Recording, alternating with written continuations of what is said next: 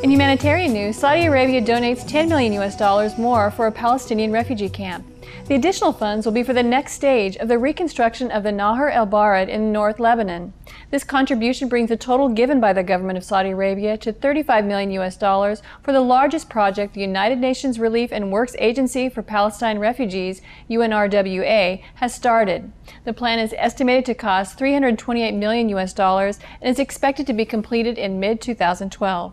Our deep appreciation, Saudi Arabia government, and Allah's blessings for your generous dedication to the pure-hearted people of Palestine. May all who are displaced have a quick return to normalcy and peace.